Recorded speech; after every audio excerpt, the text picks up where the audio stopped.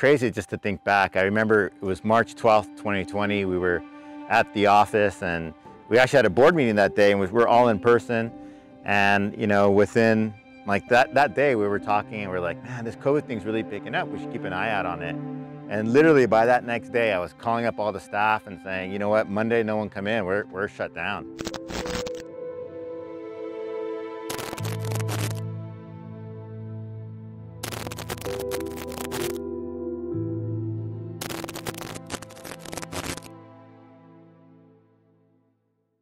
That was Monday when we said no one's coming in, and I'd say by that Wednesday, our staff converted all of our classes online. We reached out to all of our youth to make sure that they were okay, see what support they needed. And it was really just remarkable just to see our staff kind of pivot that quickly and really respond to community needs. We got computers out to youth that needed them. Some youth needed financial support, so we reached out to some donors and we got some funds to get out to the youth and their families. But what we also heard was a lot of young people saying they were bored. And so a lot of our youth had a lot of time, including community college students. So they were asking for more from the Nest, like, could we get more courses, more content? And instead, our program team had the idea of like, instead of creating more stuff for them to do, why don't we get them organized and mobilized so that they can use their talents and their skills to address some of the community issues and challenges? So that's when we launched Nest Corps. So it was kind of a play like on Peace Corps or AmeriCorps, but it was, could we get nesters organized and mobilized to address community needs? We started having a lot of organizations reach out to us for help, whether it was Salud para la Gente saying, hey, there's not content in Spanish, can DigitalNEST help? The school district saying, hey, graduations are coming up, can you help us with doing a virtual graduation? There was this huge kind of community kind of reach out to the Nest, and which is crazy because early on I was worried, like, is philanthropy gonna like stop giving money? About 3 weeks into the pandemic, all these executive directors of local nonprofits came together, really just for like support and just like, how are you doing? How are we all hanging in there? And what challenges are we facing? More of like a ED kind of roundtable support. But we recognized that the poor communication around COVID was happening in this community. The resources weren't being directed out here. So we came together really to say, how collectively can we kind of move that needle and not be competing for resources, not compete for, for money or anything like that. What we did, there was about 10 nonprofits that said, let's collaboratively say, here are the needs that we see, here are the organizations that can provide the services to address those needs, and fund us as a collaborative and not as individual organizations.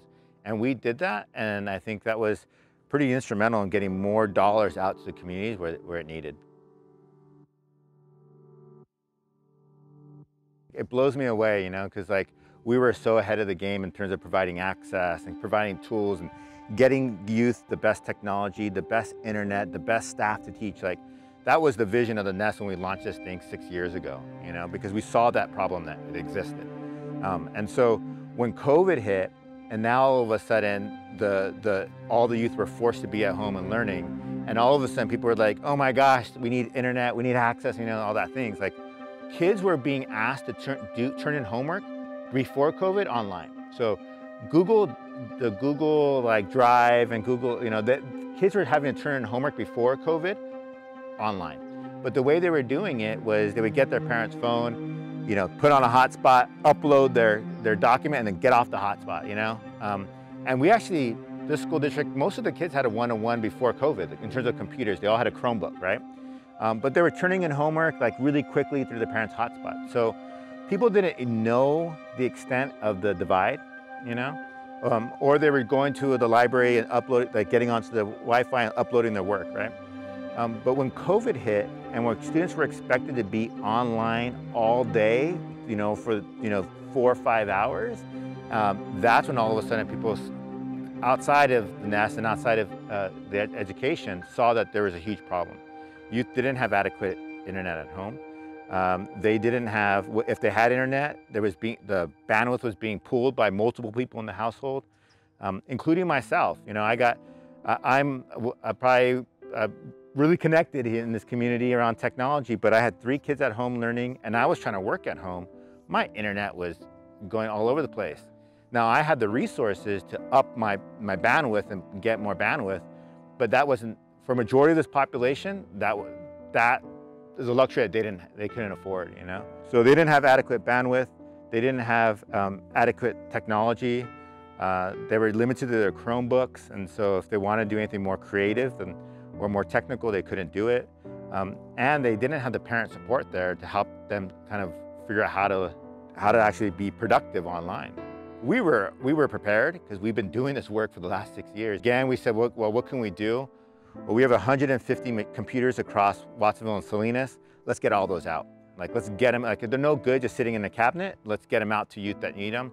So most of those went to college students and to high school students. But then what else can we do? Well, we have connections with companies like Poly, so let's get headphones out to students, you know, so they can focus. We have relationships with Adobe. Let's get licenses out so students can still learn and challenge themselves at home and with the Adobe Creative Suite. So we just really use our network and our resources to say, how do we get those in the hands of youth even when they're sheltering at home? Organizations like DigitalNEST and other nonprofits are not just charity. You know, like, I think that's one thing we realized with COVID. Look at Second Harvest Food Bank and how many people they're feeding. Look at PVPSA and how they're supporting, you know, the mental health of our students. You know, look at education nonprofits, art nonprofits that are still, you know, arts and are still like sparking culture and community and bringing people together around art, you know. And so I think people need to shift their mentality around they fund nonprofits. Like, really, how do you invest in nonprofits, like, and make them an essential service, you know, essential service to build community, to support youth. And, you know, I think if we do that, if we invest in nonprofits the way we invest in business and technology, then we'll address a lot of the problems that those industries have created.